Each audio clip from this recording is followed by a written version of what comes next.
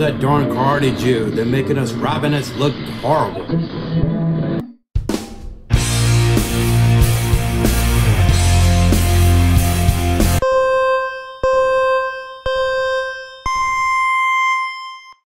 If you've enjoyed this program, please click like and subscribe. Baruch Hashem, welcome to another exciting Torah Watchman edition. The Torah Watchman show, you can only find it on YouTube. If you need a Gmail account to subscribe, you don't have a Gmail account, it's easy to configure and set up. I believe you can be a teenager or younger than that to set up a Gmail account. It's really intuitive and easy to set up. Anyway, welcome to a Torah Watchman show. We're talking about a Torah Parshah, Emor, which is the first couple words in Vayakra, chapter 21, verse 1. The Torah Parshah goes to chapter 24, verse 23. The book of Leviticus. We're picking up where we left off last week. So Emor, it actually means say and tell them. Emphasis is very important in contextual relevance to something that was written thousands of years ago. Remember, if it's not in the 5 books of Moshe, it was not recorded in there, it was not intended to be taught today in this current generation. That's a lot. There's a million of other things that occurred in the life of the Jews in the wilderness of Mount Sinai, in that area, tribal disputes, legal disputes, capital offenses, all kinds of things, disputes with other tribal nations around them, the Canaanites, and things like that, marriages, divorces, even minor prophecies for you're going to have a boy, you're going to have a girl, this kind of thing. So there were a lot of things that are not germane to today's generation to be passed on thousands of years against written tradition, what you can read in the 5 books of Torah, and oral tradition that's elaborated further in our Talmudic and Midrashic writing that we could find in our oral tradition. So where I'm going is here, Emor, God wants to emphasize, he's speaking to Moshe, who he had a very wonderful, close relationship with. Moshe enjoyed a face-to-face encounter with Hashem, and he enjoyed without going to sleep and having a night vision like Prophet Daniel and other prophets, to be able to communicate with Hashem as actively as I am attempting to communicate with you. So in more emphasizes, I would say, 2 main breakouts in the entire Parshah. The one is what constitutes holiness for the kohanim as witnesses to the Jewish people, and what constitutes the prohibitions that lead ultimately to contamination and a state of de-elevation to not be holy. So these are very important things. So God was trying to get attention to Moshe. He had private conversations with Moshe, and some of those things were written down. Some of the things were just private, and things that he noted to his family members. But other things that were very critically important to get across the kohanim, the Aaronic priesthood I'm mentioning here. Remember, any of the sons, grandsons, or direct descendants from Aaron was considered a candidate as a Kohen gadol, high priest. Okay. Now, of course, I'm speaking about that lineage from Aaron, but I'm also speaking about the Levitical tribe of Levi. They were also helpers and apprentices that helped keep the tabernacle of Mishkan functioning. So, beginning with the first Aliyah, there's an obligation of the Kohen to remain at the highest level, equal to the angels, equal to the angels in a high level of ritual purity at all times. And there was preconditions on what women they were entitled to even marry, okay? It was not an easy life to be a kohen. It was not. They've had probably more prohibitions on them than they had advantages as far as things that you could do. For instance, sometimes, God forbid a kohen's wife passes away. And what are you going to do with that? Well, the ritual is that they can only marry a virgin. Someone who's never been married, not a divorcee, preferably in the kohen family line or the Levitical family line, because there were prohibitions there that if you were in a tribe of Benjamin, you had to marry someone else in that tribe. So there were prohibitions about that.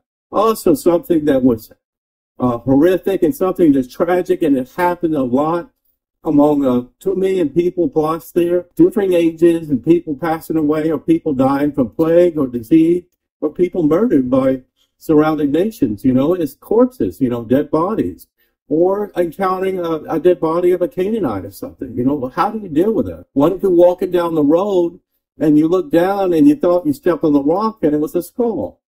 I don't want to be gross here, but I'm saying just little things like that was enough to contaminate that elevation stature of that kohen and his entitlement to enter the Holy of Holies on Yom Kippur once a year on that holiday, to go in to pull aside the curtain. They weren't allowed to go in until they were ritually clean, okay? It was a very important thing. Remember what happened to Aaron's oldest sons. They were struck down by the Lord our God because of introducing an alien fire. Even after 8 days of boot camp in the tabernacle, of what you're allowed to do, what you cannot do, God's heart was broken over that. Understand, when God writes the laws of the Torah in heaven before they were given to people on the earth, those laws cannot be broken, like a king's edict.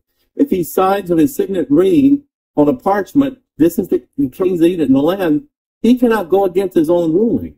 And this is the same thing that Hashem said. My laws are already in effect.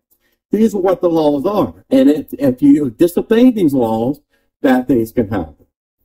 So in the second aliyah, we're talking about body blemishes, okay? We don't like warts. We don't like moles. We don't like disfiguring things. People, unfortunately, that's just the way we are. We're walking down the street. We see someone with missing an eye, have an eye patch on, or see someone missing an arm, or is on a wooden leg, or someone who's been horribly burned, God forbid, and things like that. We kind of avert our eye when we see that, because it's not, the appearance it just may disturb us or whatever. We don't know how to deal with it psychologically. But the thing about the kohen there, what if you stayed out in the sun too long and you were sunburned, and you had, you've seen people that get sunburned so bad that they have to be medicated, they have to go to the hospital. Some people are allergic to too much sunlight and all these other things. But if they are inspected that they have a blemish or something, hopefully it'll heal after a period of time, but temporarily they are removed from their priestly duties, burnt offerings of the ascension altar and the altar and in the Mishkan, for fragrance and those things. They were exempt from doing that. Sometimes they lost position entirely if they lost a leg or something like that. Think about the animals, folks. He'd go, she'd go, a lamb or a bullet or whatever. These animals had to be perfect in every way before they could go into the burnt offerings to represent the Jewish people as an acceptable offering before the Lord for forgiveness of sins, of unintentional sin primarily. In the third aliyah, I just mentioned the breakout here, talks about blemished animals. This happens. There's a nice little story, I believe, if I remember, Yaakov and Haran with Laban, and how he marked certain of his animals based on specs and things of that nature. Well, either a lamb is white completely or it's not. Either a red heifer is completely red or not. Okay, I'm sorry. A zebra would not be allowed there. Okay, it has to be one or the other. imperfection before God. Also, the importance of the mitzvah of Kodesh Hashem, sanctifying God's holy name by giving one's life rather than transgressing certain cardinal sins. Fortunately, this happened in the time of Rashi and Ramban. In the Iberian Peninsula, in that area, Ramban literally ran for his life to Egypt, to Israel, to Africa, Algeria, and other areas like that, running for his life because he refused to take the knee to become a Muslim. He's a proud Jew, and he avoided that situation. In fact, many rabbis told the Jews there, it's better for you to die or lose your head or whatever than you to break your commitments to Hashem, burn your Torah, burn your Talmud books, your prayer books, and then go into a mosque and worship as the Muslims do. Let the Muslims worship as they do, as the Jewish worshippers do. But during some times, it was really bad, really terrible. I don't want to get into history and everything else throughout Europe and the Soviet Union. It was not easy to be a proud Jew, to be an observant Jew, to wear one of these or a kippah or whatever. But sanctifying God's name is one of the emphasis in this Torah Parshah of Emor. The fourth aliyah, the rather lengthy section. I won't go into exacting detail because of time. We're talking primarily of the high holidays. We're reminded about Omer, counting Omer. We just had Lag BaOmer, on the fourth day of the ER, exactly 30 days from the second day of Passover. This is an ancient ceremony and a ritual. We don't have the temple anymore, but it talks about here that Passover is an absolute high holiday, defines a Jew from the Gentile or something other than that, about eating matzah, the joy of eating matzah during those 7 days. The counting of the Omer is very important. We talked about before what Omer is. It's a measurement of grain or wheat, and actually the Kohen priest on temple times, even in the tabernacle Mishkan period, when the Jews were in the desert there before they crossed the River Jordan into Israel, they would take a shaft.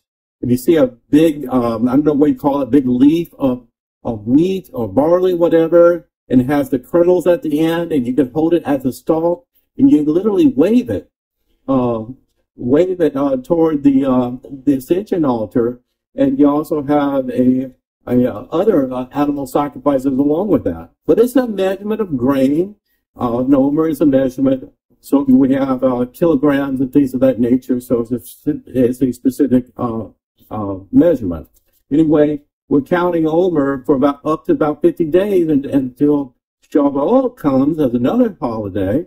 And this talks about that as well, the giving of the Torah. A reminder that the shofar, the ram's horn, is to be blown during Rosh Hashanah. That's the Jewish New Year on our Hebrew calendar. I traditionally blow the shofar to wake up the people around my neighborhood. I live in an era a predominantly Orthodox Jewish community, but there are other people who are not Jews here. So I learned this tradition, like in Jerusalem, that people blow the shofar to announce that the Queen of Shabbat is coming. Yeah, we have a little tradition at home about the Queen of Shabbat. We blow the shofar and we sing a wonderful song about that. Not getting into that detail. Yom Kippur is about afflicting yourself. It's when the books of life are opened briefly the books of death or whatever, to make sure your name is not expunged from the books of life. Then you afflict yourself. You go about eating, you go out shaving, go out without marital relations, you go about cleaning yourself or whatever. Fasting is a hard fast, no work or whatever. It's a time of mourning. Supplication. The sixth aliyah talks about the autumn holiday. All these holidays come in a specific seasons and times of the year. Passover has to come in the spring, in the month of the sun. Sukkot has to come during the autumn time frame, because it's an autumn holiday of gathering in the harvest and other things of that nature. Well, where there's a 7-day holiday that we get outside of our home and live in a hut, a makeshift hut where you can see stars through the roof, and not very good substantial roof, and hopefully it doesn't rain on me. So we have 4 species of citron, palm branch, myrtles, and willow. So before I get off topic too much, this Parashat in Leviticus chapter 21 through chapter 24, roughly, if you want a brief synopsis of the high holidays and major holidays that Jews celebrate throughout the year, it's in this area. If you want to make sure that you know which holiday comes after what, it's all in sequence and based on the sun and lunar cycles. The final holiday is Shemini Azeret. It's a 1-day holiday immediately following Sukkot. The 7th Aliyah, we're talking about instructions to use the purest of olive oils for the daily kindling of the temple menorah. I've spoken about this before. Cannot have any debris within it at all. It has to be absolutely pure to go into the temple menorah, and it has to burn all night, essentially. And this is one of the duties of the kohen gadol. Also, the story of a Jewish man who was put to death of blaspheming God. Now, this is potentially a controversial section here. Not every Jew believes in capital punishment. You know, there is actually the death penalty on the books in Israel, believe it or not, going back to the 1970s when the last Nazi was tried there and hung. But since that time, we just don't have the stomach to put even a murdering Islamic terrorist to death for murdering Jewish families and children and women and everything else. We put them in prison, and then they end up getting out of jail for free in a prisoner exchange. It just is what happened. But you want to know where capital punishment comes from. Some states in the United States have enforcement on capital punishment with witnesses, DNA evidence, all these things, conclusive evidence, all this before they allow the capital punishment to even be considered. There's an appeals process for all of that. But let me read this section here. You can read with me in chapter 24, verse 10. A son of the Israelite woman went out, okay? Yes, a Jew. And he was a son of an Egyptian man among the children of Israel. Very interesting there. Okay, so he was a Jewish born, but his father was of Egyptian descent. So they fought in a camp, and the son of the Israelite woman and the Israelite man, and the son of the Israelite woman pronounced the name and blasphemed. So they brought him to Moses. So they got into a civil dispute. Okay, there was a fight in the camp, and you know how things unintentionally occur there. You get in that fit of rage, and this is something that every rabbi encourages their flock. Be very careful about getting angry, because there's a slippery slope. It can lead to unintentional circumstances. So what happened is that the son of the Israelite woman pronounced, and his name is not been mentioned here, and blasphemed the name of God. Who knows what he said? So they brought him to Moses. Evidently, many people heard this and saw the fight and heard God's name blessed. The name of the mother was Shalom's daughter of Deborah of the tribe of Dan. So the mother was identified here. And they placed him under a guard to clarify themselves through Hashem. Okay? So someone is accused of a crime. But, you know, even in ancient times in Israel, thousands of years ago, around 3,400 years, whatever ago, they can't just accuse someone of doing something worth capital punishment and then carry them off to the gallows. It doesn't work that way. You have to have witnesses. You have to have a court system. You have to have a judicial system. They had judges there. So they brought him, this account was brought to Moshe, and Moshe brought this to Hashem. So what it said here in verse 14, remove the blasphemer to the outside of the camp, and all those that heard shall lay their hands upon his head. That's to remove the guilt. In other words, they were not involved in the blasphemy. So the entire assembly shall stone him to death. And to the children of Israel you shall speak, saying, any man who shall blaspheme his God shall bear his sin. Do I need to repeat that? Any man that blasphemes God shall bear his sin and not the sin of others. So if you're Christian, this should be red alert, like a Star Trek red alert going off right there. You're only guilty for the sin that you commit. A righteous person, cannot die in your place to alleviate your sin guilt. Very important point to make here.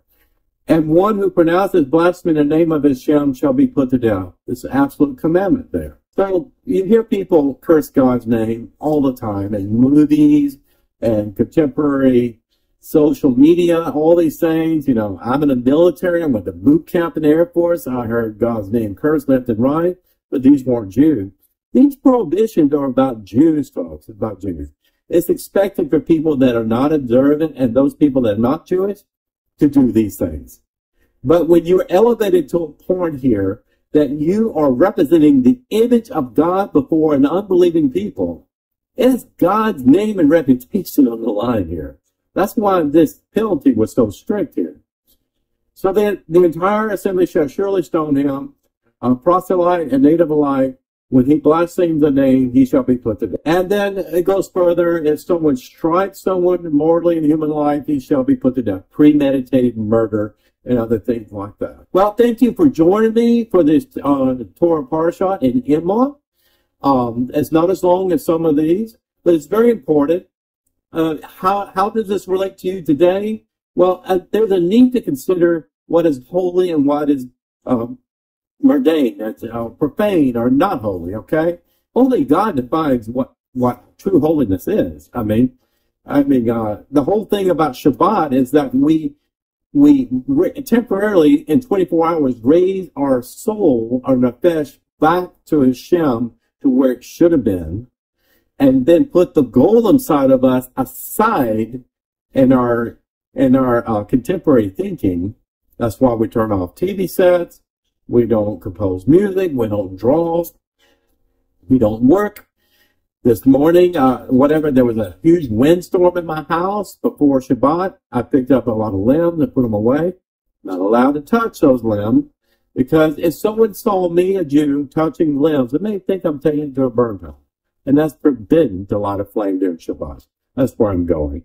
Anyway, God bless you. Please click the subscribe and link in personal notify. Please share this video with your friends and cohorts. I share this with people of my company that I work for. I share this with friends.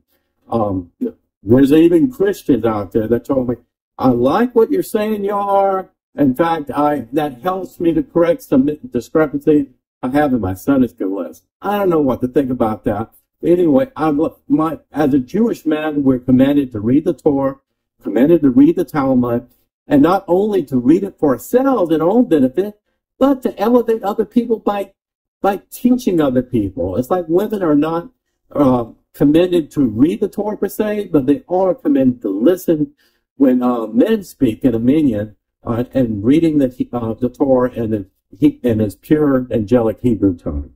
And remember Ezekiel 18:21-23. I cannot mention it enough.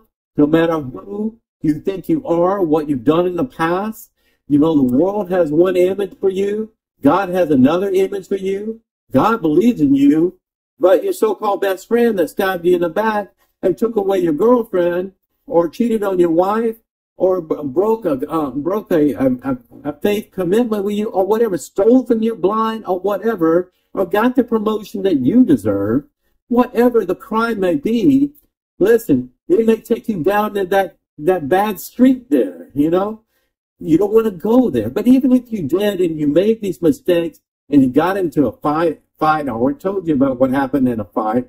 get into a bar fight, and you have vendetta, and you want to get back on someone, and you just don't forgive them at all, and you treat them with ill will, even though they ask for forgiveness, you may never forgive. Okay? Blood feuds and all this, you know. But anyway, God says, I have a redemption plan for you.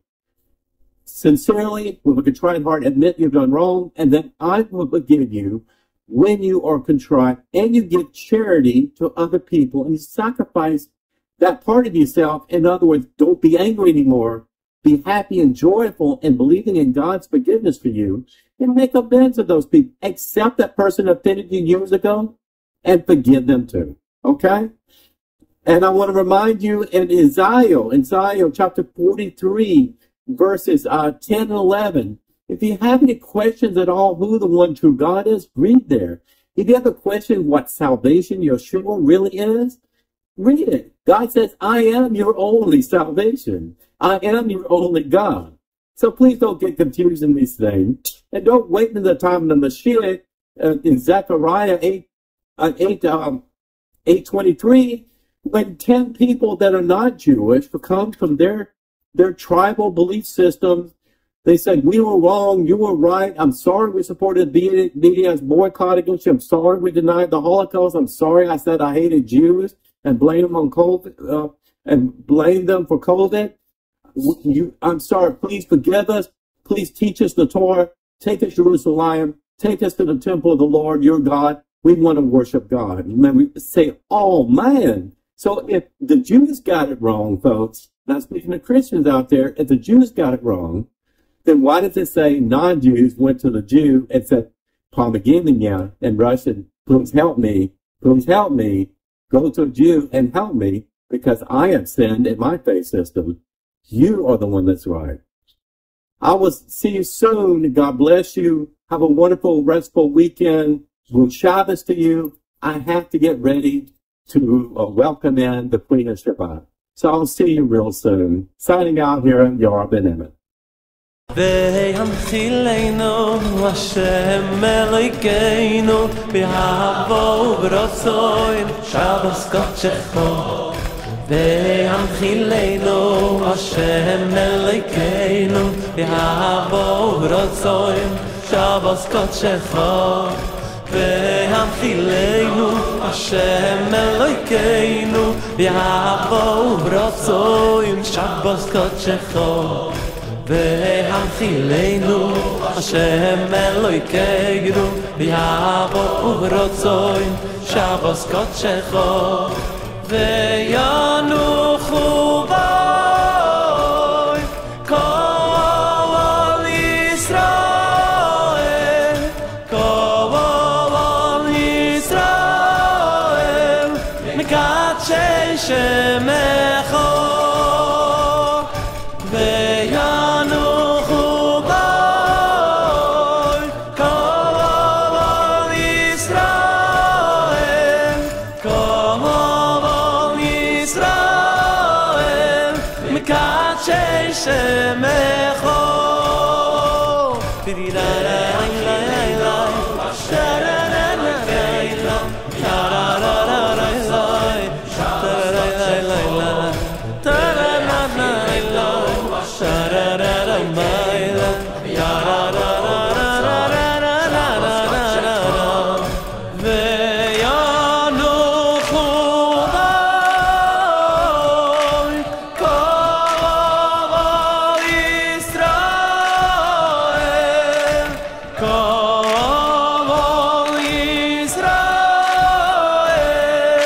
Mekane Shemech